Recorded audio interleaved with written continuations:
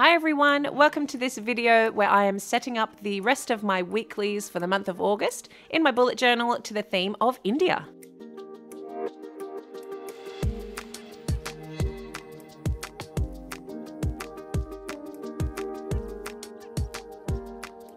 Okay, so we're getting started, and on my very first page I wanted to showcase the amazing amount of animals found in India.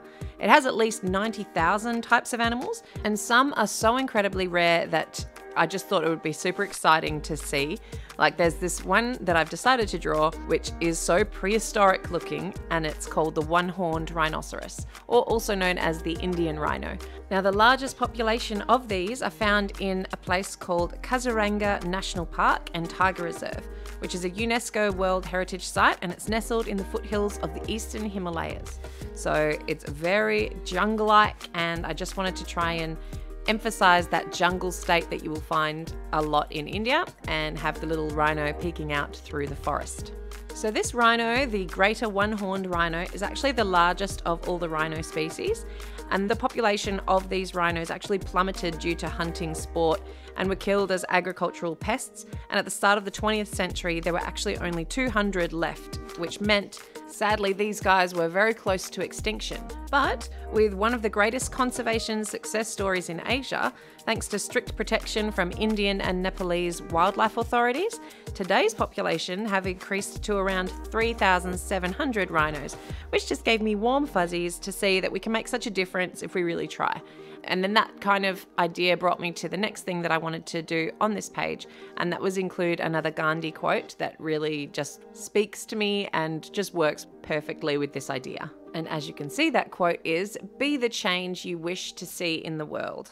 And in terms of the national park where this is, just the national parks here sound amazing in India. I really want to go and see them when I get to India one day. Another national park that I would absolutely love to visit is called the Kanha National Park. And this one is actually the setting for Rudyard Kipling's classic novel, The Jungle Book. It looks so lush, and it's full of endangered species and is like an untouched jungle paradise. So I definitely want to go there, and I thought that would be kind of nice to include on this spread. So that real Jungle Book feeling of all the greenery and lushness surrounding this greater one-horned rhino. And the way I'm doing it, as you've been watching, I used a toned paper, so it's like a grayish, very natural, raw-looking paper, and it's not marker paper, so I've made sure to put a piece of paper underneath so it doesn't soak through onto my desk. And then I'm using my alcohol markers, which are Ohuhu ones, and I'm just trying to build up layers to get some sort of realism into the animal itself. Obviously not going for full realism, but just a little bit of shading here and there.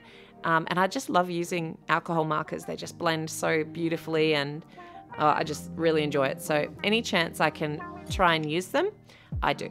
I really love the look of these rhinos, how the skin on them, it almost looks like armor because it sort of divides across their body. I think that's what makes them just look so prehistoric. They literally make me think of a triceratops or something. Yeah, so just really cool looking creatures. And so this is the best spot to see them, at that Kandariya National Park. So one day, bucket list added.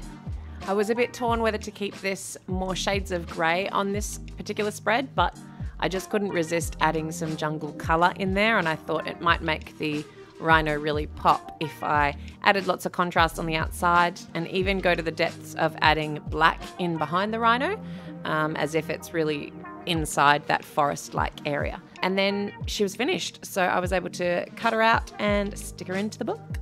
Oh, and for a little bit more pop on that page, I added some little specks of white ink around, and just kind of where some highlights might be, just to add a little bit of extra interest. And then to tie all that green in across on the other side of the page, I used my Tombow Jewel brush pen, which I have in green. I've only really got two of these, green and a pink, so that's why you don't see me use them overly often, but I do really love them, so I want to get some more in due time. And here is a look at the finished rhino spread.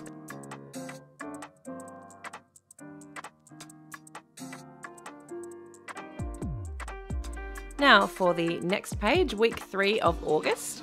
There is plenty of temples in India. They are a country full of temples.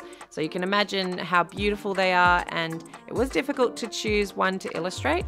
But one that I came across in my research was the Kandariya Mahadeva Temple. Hopefully I'm saying that right. It's the largest and most ornate Hindu temple in the medieval temple group that's found at Khajuraho in Madhya Pradesh, which is once again a UNESCO World Heritage Site. So this temple is actually considered to be one of the best examples of temples preserved from the medieval period in India. And its name, Kandariya Mahadeva Temple, actually means the great god of the cave. What I found so amazing about these temples, and this one in particular, is the detail that goes into them. On this one, the exterior, which you can't see from my small drawing, but it's covered in all these sculptures and carvings of gods and goddesses, and then a lot of erotic scenes as well. But from a distance, it looks like just angular layers that seem like jagged, but also undulating like the Himalayas. I think it was designed to have that mountain range kind of effect, but I just thought it was really, really interesting piece of architecture. There was actually another temple that caught my interest as well, called the Kani Mata Temple, and it's known as the Temple of Rats. So in this particular temple, approximately 25,000 black rats actually live and are revered in this temple. Now, tourists come from everywhere to see this temple full of rats.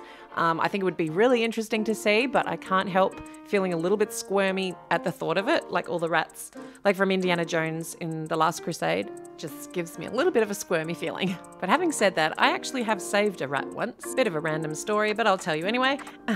This rat got trapped in like a grate outside my parents' house.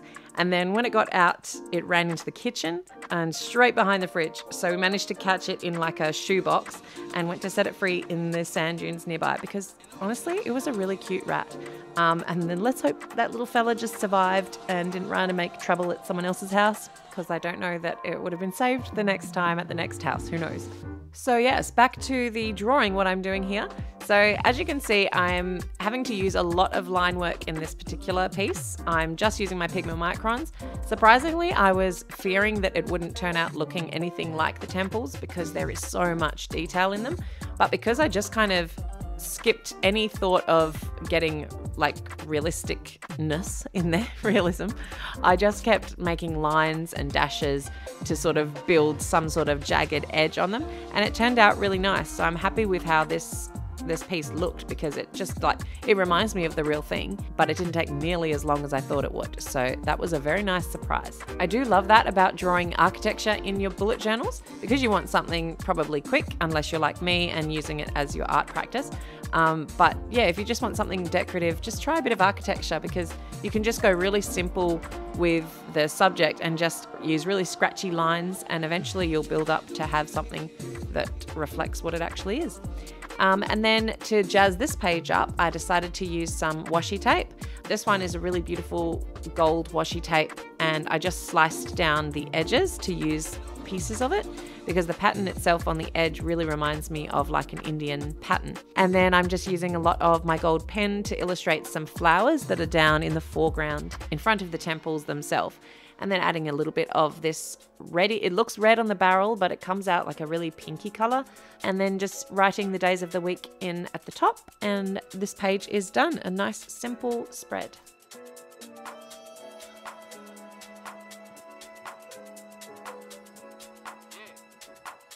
By the way, I might mention here that my rings that I'm wearing are actually from an Etsy shop online that are based in India, and they are a recent birthday gift, and I've just been in love with those stones for ages. This is not a sponsored section. I just thought I would let you know, because I have had quite a few comments and interest in these beautiful rings. So I might leave her link down in the description box, because yeah, I was really happy with the rings. Alrighty, moving on to the next page, which is week 4. And this next page, I decided to do something that if I were traveling in India, I would definitely want to do. It's something I had never known and never realized it was available there, but it looks amazing. So they are these houseboats that float along or cruise down the Kerala backwaters. So Kerala is in the south part of India, and there was a few names of these backwater channels that came up. The one I read most about was the Alleppey backwaters, and it just sounded beautiful and ideal to be cruising along this quite stagnant river between these jungle vines and trees down either side. It just looked really, really cool in the pictures. So that is definitely on the bucket list. And these waters are actually popularly called Venice of the East. But to be honest, I'm getting more of like an Amazon rainforest kind of vibe. But minus the anaconda, of course. It looks just so beautiful, and I think it would be such a nice experience to be floating down there in one of these cool boats, which are, you know, very traditional. I think they're made out of just wood, then with a thatched roof, and the actual traditional name for them is a ketuvalam, and it appears that there's basic ones, but then there's all the way up to very luxurious ones. So depending on how you like to travel, there is an option for everyone. So in terms of how I'm illustrating this one, I decided to keep it simple again and just try and use my black and gold. So I'm just using my fine liners to illustrate the boat and the river, and then just the stems and kind of like to remind me where to put the gold for the leaves in the jungle, and then just fill that whole background full of gold ink and pen and try and display some like palm tree leaves and stuff like that. So really just overcrowd that sidelines, because I wanted to try and show that it's not just like a river that we're used to, it's something really amazing with all these like arches of palm trees and jungle lushness coming over the top of your boat. I just think it's awesome. And while I'm taking my time drawing out every individual leaf on here, which did take a while, I'll just mention one quick other fact that I found and I really wanted to include in the setup, but I just couldn't think of a way to get it in there. And that is that the word shampoo comes from the Hindi word kampo, which means press or massage. And it's likely to be dated centuries ago when it originated in India, which was when there was a scalp massage using fragrant oils. The dried Indian gooseberry mixed with many other herbs was used to wash hair, and it's a recipe that is actually still used today in the country. So there you go, random fact, completely unrelated to our journey down the Kerala waters, but I just wanted to let you know. And now that the black and gold parts are all done of that illustration, I'm really happy with the amount of gold on there. I think it makes a definite impact and brings what could be quite boring to life, I think. And then I just finish off the rest of the spread, adding in my titles of the days of the week and the dates and the little borders, and we're done. And that is how this page ended up looking.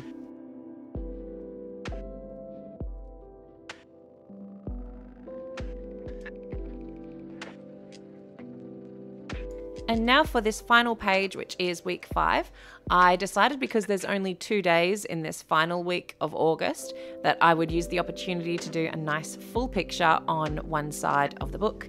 And so this one here, I have decided to focus on the very beautiful Himalayas. I mean, how could I ignore them through this whole setup? I've barely mentioned them, but I just needed to show them some love, because this is definitely a mountain range that I am absolutely dying to see. I think it's, you know, it's like one of the most famous ranges there is on our world, and I just think it would be beautiful to see. And then tie that in with all the beautiful nature and the animals that are around.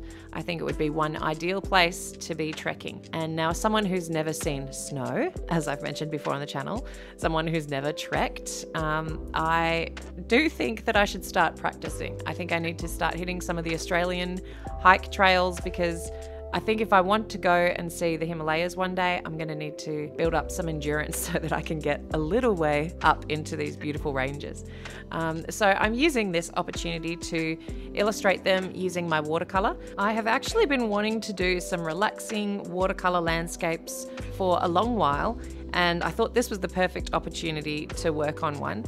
It was super, super easy to achieve. And I'm sure there's people out there right now saying, yeah, right, I don't think it's easy, but I promise you that I think anyone can create a landscape like this. I really feel this is where you should start. If you're starting to learn watercolor, try something like this, like a misty mountain scene. It's very rewarding, and I feel that anyone can do it. I honestly believe that.